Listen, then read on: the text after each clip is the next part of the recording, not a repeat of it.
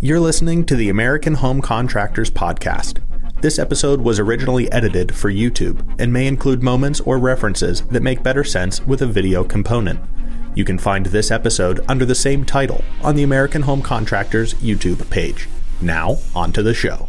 He is a co-owner of American Home Contractors here in the DC metro area. He's an early adopter in every sense of the phrase and a huge proponent of Tesla, their mission, and their advancements in technology from roof to road. He may also be the first and only person to have danced on a Tesla solar roof. Dave, this may be one of the most famous Tesla solar roofs out there, being featured on the American Contractor YouTube page. I don't know if you know this, but as of right now, your series over there is sitting at just over 66,000 combined views. And I know the theme of 2023 for your house at least is build it bigger and better, but I want to go way back to the beginning to start off. So when did you finally decide to pull the trigger and install your Tesla solar roof? Yeah, so I installed the GAF Decotech system. That was our entryway into solar. From a roofing contractor, getting involved with building integrated photovoltaic products, right? Basically solar products that are integrated into the roofing system itself. So the Decotech product is, well, it was because it's discontinued now. RIP. Unfortunately, it's a great product still. But it was integrated panels that get flashed into the roofing system just like a skylight would. Oh, cool. Yep. So I had 14 of them installed on my house and flashed around. It looked great. I didn't replace my whole roof. I just replaced that section of roofing. And, I was very happy with it. It had great production. It was on the front of my house, which is facing southern exposure. So great production, great return. Coupled that with one Powerwall. It was amazing. The first time that Tesla solar roof was on my radar was probably about 2018 or so. I heard grumblings about Tesla coming out with a roofing product that was going to revolutionize the industry. So we actually interviewed a person who was working for Tesla at the time, and I asked him what he did, and he said he installed Tesla solar roof. And I said, really? What is that? And he said, well, it's actually glass tiles. So he showed me some pictures of the product, and I thought it was amazing. And at the time, it was the second version of the product, so they were actually cutting the glass tiles. Oh, whoa, what? Yeah, cutting glass tiles on a roof. It didn't sound right, but he showed me the pictures, and yeah, it's actually what they were doing at the time. But the version 3, you don't cut the tiles. They're glass. It's tempered glass, so they would, shatter into a million pieces. The photovoltaic, the active tiles, they won't shatter because there's a backer on it and there's wires running through them. But still, you don't cut those products anymore. The engineers came out with flashings to close off the gaps between the edge of the materials where it touched the metal flashings, like on the edge of the roof, the rakes, the eaves, the walls, the obstructions, all those edge cases, so to speak, were using metal flashings instead of actually cutting the tiles themselves. When did Powerwall enter into the conversation? Was that from the start that you knew you wanted the batteries, or did that come later in the process? Yeah, from the start, I know I wanted the Powerwall battery, and it really makes the product what it is. It maximizes it because without a battery, you can't go off grid. So, if the grid goes down, like there's an outage, then if you just have solar on your roof, you stop producing because you have what's called net metering, where you pull from the grid and you also provide back to the grid if you're producing more than you're consuming without a battery. So when you add the battery, you can actually store anything that gets produced on top of the consumption, right? If you're producing, a certain amount of power and you're only using a little bit of it inside of the house, then that excess power goes into the battery and it stores for later, so that when in the evening, say, the sun goes down, you discharge that power into the house where you need it after the sun went down, and then you begin the process all over again the next day. So without that battery, the grid's out, you're out. So it is really important to have the battery coupled with solar. And I think in 2023, that's going to be the theme, more or less, is coupling batteries with existing solar systems so you can add more functionality to the product that you originally installed. So I do have a Decotech system on my shed. I have the Tesla solar roof on my main house. And since I have 2 panels, I broke the solar systems into each panel. Oh, I see. Yeah, right. Right. So my shed is actually powering my one panel, and my Tesla solar roof is powering the other panel. And I have 2 batteries for one panel and 3 batteries for the other panel. So that's kind kind of how it's structured, set up. It's a little confusing if you look at the string diagrams, and it took a lot of electrical engineering and designing, and this is very unusual, right? Having two different solar systems powering two different panels and different batteries and gateways and all that. So it's complicated, but it helped me learn the product, and I live with it every day. I am part of the Tesla ecosystem. I'm part of the future of electric vehicles, solar production coupled with batteries. So yeah, I live with it every day, and it's been great. And it's no secret that you are striving for energy independence, especially up in Northern Maryland, where the grid isn't as robust. I've seen your data on the Tesla app where you're losing power every single day for different parts of the day for different lengths of time. But that is slightly concerning with an aging power grid. And it is definitely something that not enough people are focused about or worried about. I don't know if worried is the right term yet, but it's definitely coming. It's on the horizon.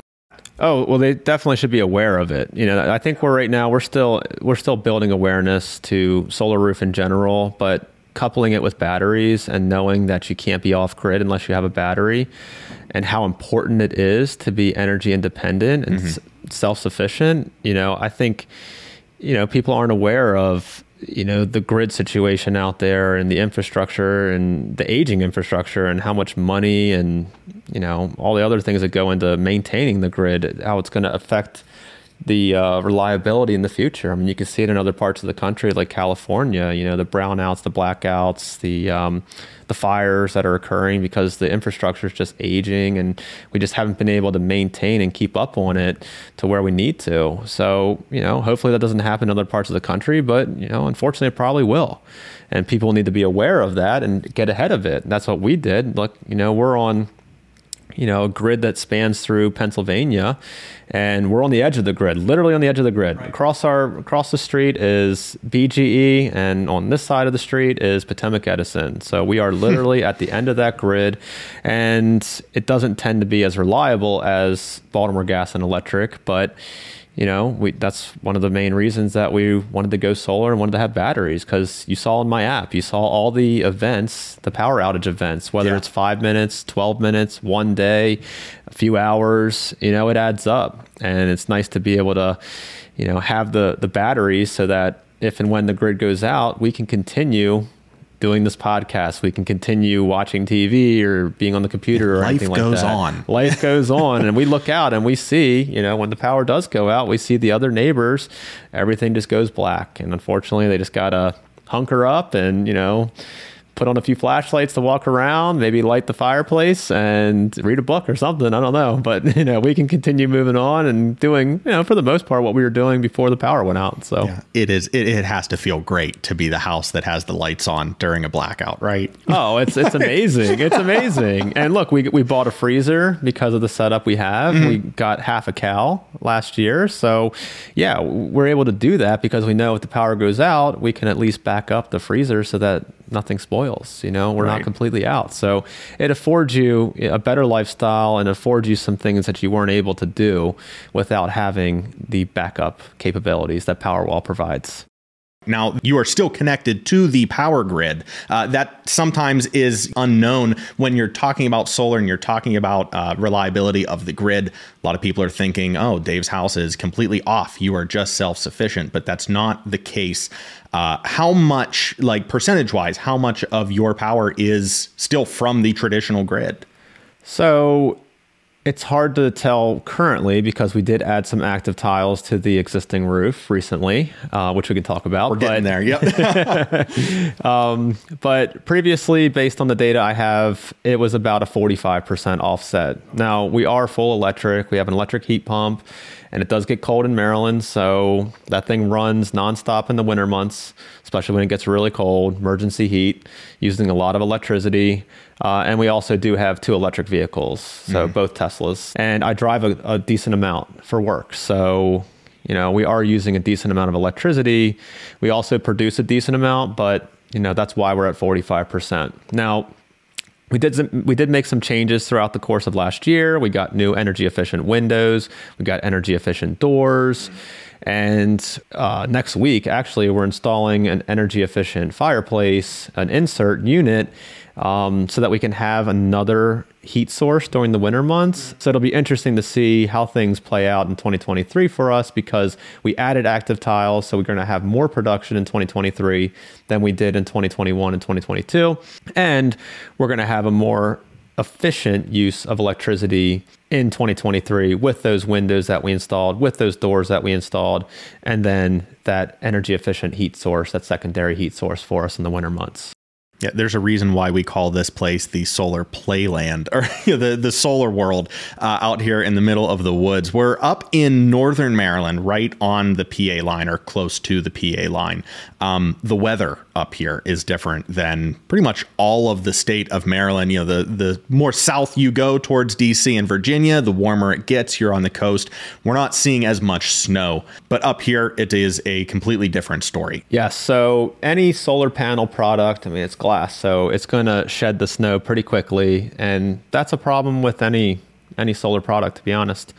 A lot of people do complain about it with, having solar panels, and there's no guard or fence or anything at the bottom of the roof to really catch it. I mean, it's one of those things where if you keep the snow on the roof, you're blocking production, right, for when the sun comes back out after the snowstorm is finished. But if you don't have something to at least slow down or catch the snow at the bottom of the roof from falling off quickly, then it can obviously do damage. It can, ruin bushes. It can mess up railings. It can be a safety hazard on walkways and over front doors and entryways and stuff like that. So yeah, we didn't really have any snow system for the Decotech, and we don't have it on the shed right now. The snow just kind of falls off and collects in the gutter and then just spills over onto the ground. But all in all, it doesn't seem to be that big of an issue, especially where it's located. But yeah, depending on where the panels are located on somebody's house, it could be a concern. And there are some solutions out there so that people can catch the snow so that it doesn't keep falling and damaging something below it. The most recent stride for the new, round of solar roofs has been the snow fence. It could save a roof from, like you said, all of that snow, come wintertime, sloshing off of that roof and injuring, plants, landscaping, God forbid, family, animals, whatever else down below. The snow fence is an awesome protection that can be added and retrofitted, as we saw at your house, to a solar roof. Yes, the snow fence is amazing. And that we should clarify that Tesla makes the brackets for the snow fence. So I see. The snow fence itself, you can use a lot of different manufacturers. We used a manufacturer called S5. Okay. Right. So that's the actual snow fence product. And you can buy a snow fence from a lot of different manufacturers out there that do snow retention systems, which is great because it gives you flexibility in the different markets to pick and choose the right product for that particular market. That might be easier to get, lower cost to ship it out, and all that good stuff. More available options possibly to the local consumers. But we chose that product because the price was great. It looks good. And Tesla had to do a lot of designing and engineering to figure out the brackets that needed to be used so that, one, it can attach to the actual rafters or trusses of the roofing system, right, through the plywood into the meaty part of the roof, so to speak, the structural components. And, after that anchor is attached, then you need to actually attach the snow fence bracket to it. And you need to make sure that through the engineering that it can withstand a certain amount of load onto those pressure points, right? So that it can hold, a certain amount of snow, whether you're in the Rocky Mountains or up in the Appalachians or here. We tend to get a lot of snow some winters. This winter's been kind of unusual. We haven't really gotten anything yet, but it'll probably lead to a snowy February or March, knowing Maryland weather. And it's so secure that you can actually walk on it. Get out. Yeah. So once you get the snow fence installed at the bottom of the roof, you can actually use it as kind of like a walk board. Whoa. To support yourself as you're walking along the bottom of the roof, which is really cool. I mean, it's beefy. So the anchors, right, that Tesla engineered are installed through the plywood into the rafters, into the trusses, right? And you got to use lag bolts to do that, right? Lag screws. Really beefy hardware, and these brackets are thick. So, you need something really thick and juicy, getting into the meat of the wood, right? So that it becomes part of the structure. And then you have to install metal tiles over top of that. Okay. So, with the Tesla solar roof system, you can't have any of the wires touching metal because it would ground the system at the roof level, which is a no-no. If you have active tiles below the fence, right? So let's say your first row is active tiles. Then you need to install flexible conduit for those wires to run through underneath of those metal tiles so that those wires do not touch the tile and don't ground the system out. Underneath of any metal tile, you have to install support brackets, at least 6 of them. So you have to install, the process is first you install the anchors, right? The snow fence anchors. Then you install the support brackets.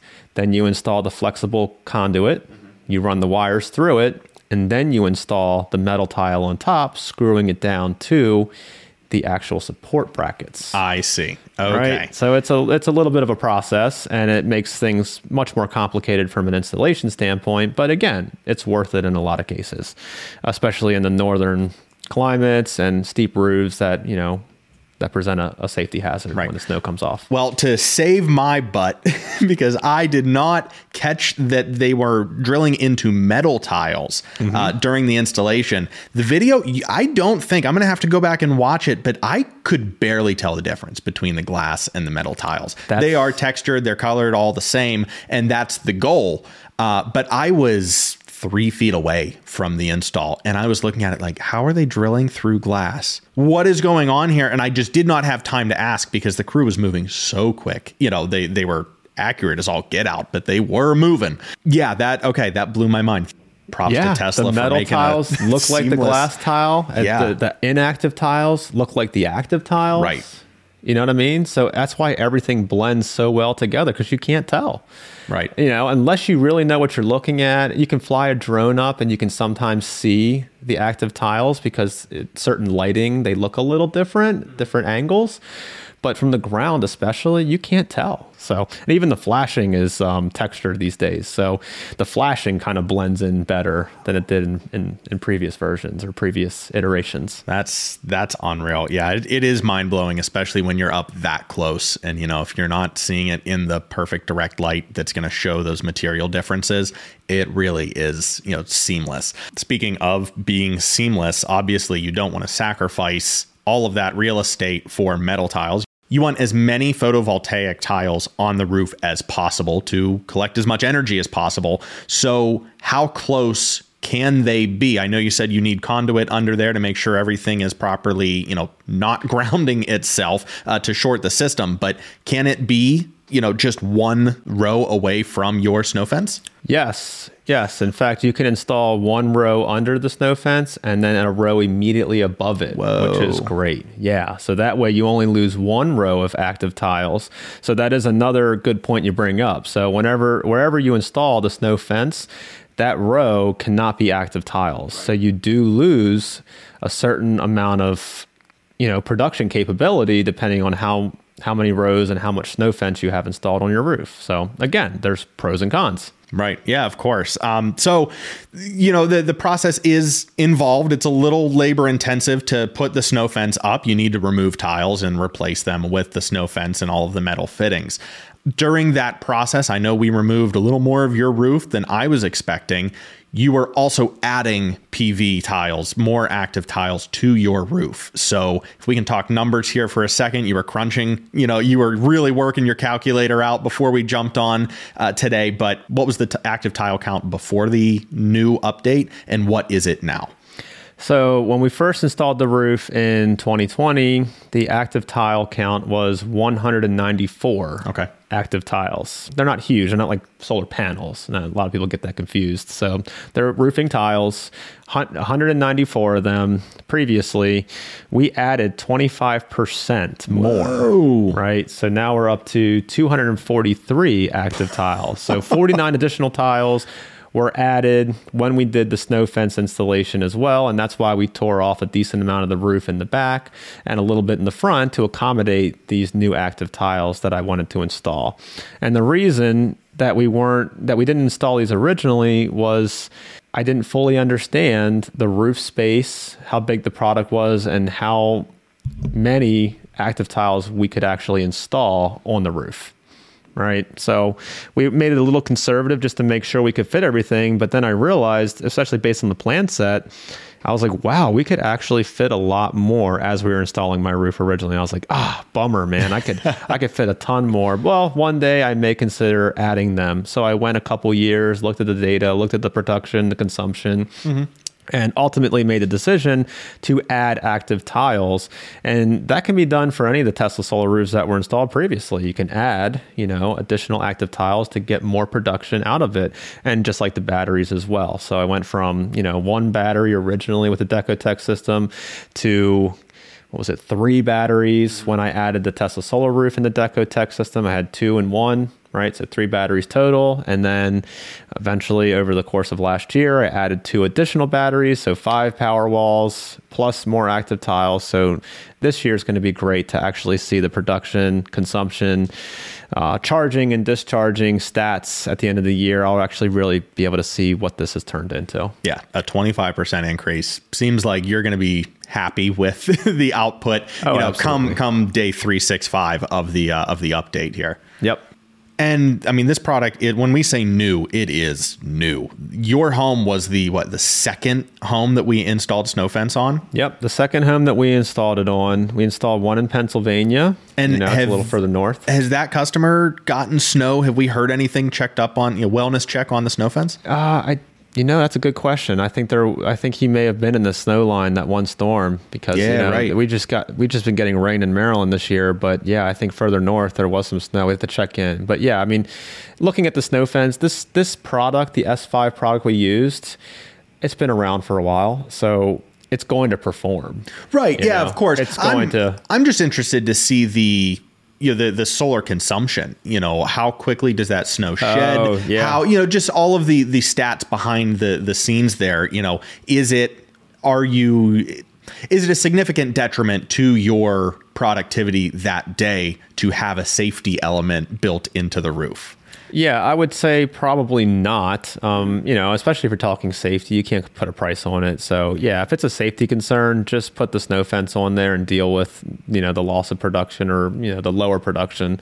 It's not that big of a deal in the scheme of things. And we're only talking the winter months when the sun is low in the sky. Production tends to be much lower in the winter anyways. One of the unfortunate things in the winter is, electrical consumption tends to be higher in the winter. Heating your home up north, you heat your home in the winter, and that's using a lot of electricity.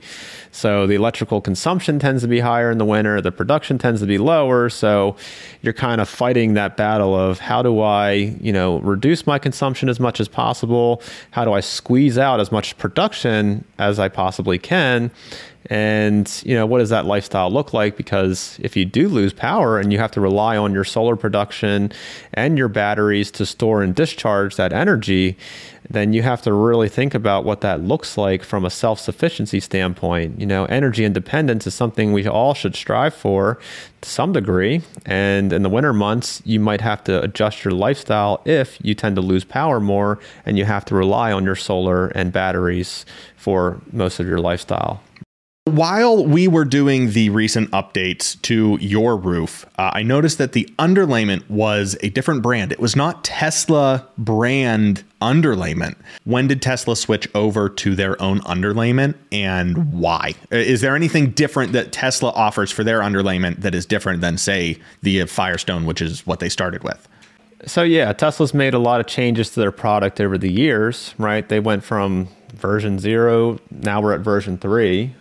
So the product has changed itself, but different components have changed as well. And one of those is the underlayment. So when we were first getting certified, we were using Firestone underlayment, and we had to overlap it 18 inches. So it's a 36-inch roll. We had to overlap it so it's like doubled up to meet the Class A fire rating. Mm-hmm.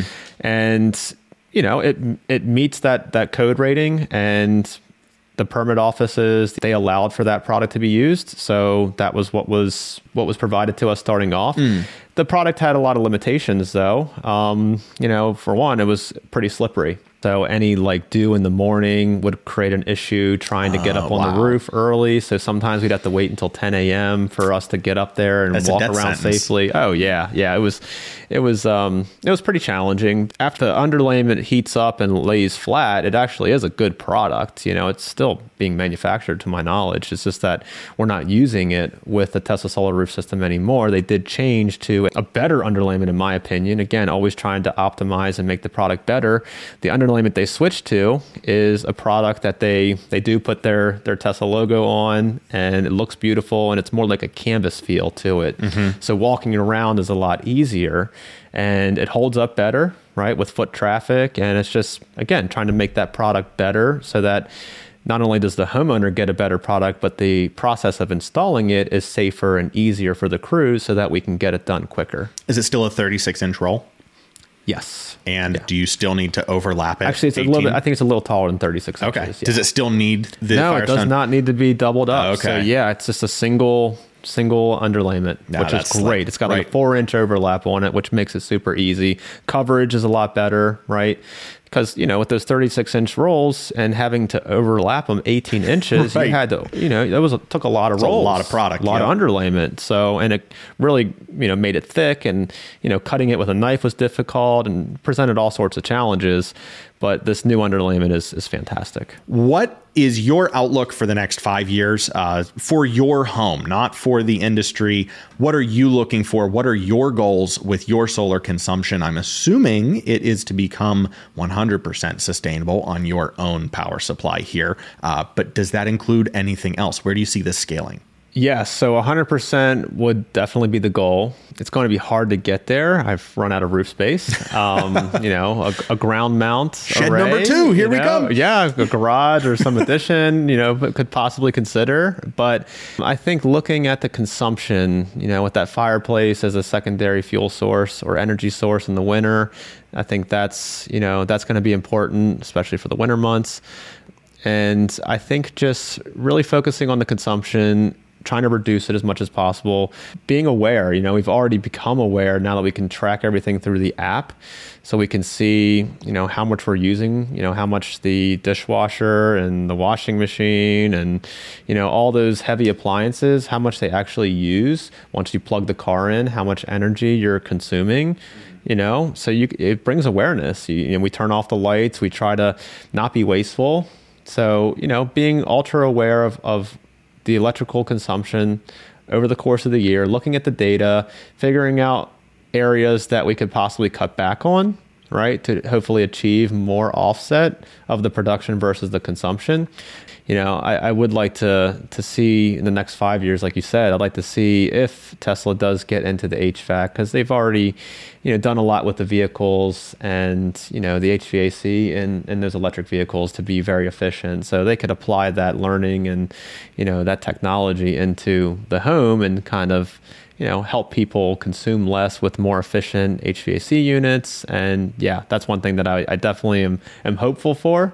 So we'll see if that comes to fruition. There's also smart panels, electric panels that are smart, so you can actually go down to the breaker level and see individual breakers and the consumption and kind of, you know, turn things off in the event of a power outage. And, you know, Span.io has an amazing product. I looked into that. So again, I'm kind of just waiting to see, you know, how this year plays out with the stuff that we've changed, and then keeping my eye on Tesla and seeing what they're going to get involved with if they do go into the panels, right? I mean, these things make sense to me, but obviously it's got to make sense for Tesla, and it could be just a matter of timing for them. Yeah. Well, I'm excited to see what the future holds for Northern Maryland's solar playground here. Dave, thanks again for joining us. I look forward to the next one. Yes. Thank you.